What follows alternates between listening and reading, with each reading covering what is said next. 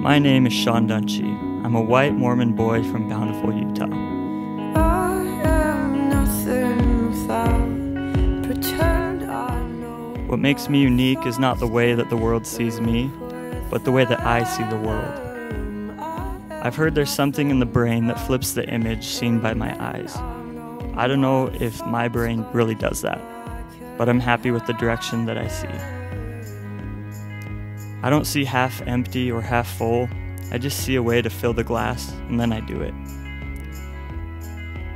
I don't allow life's containers to cripple my thoughts. Baby teeth in the bedside table with my jewelry. You still sleeping. Let me share my unique perception so that we can change the world's perception.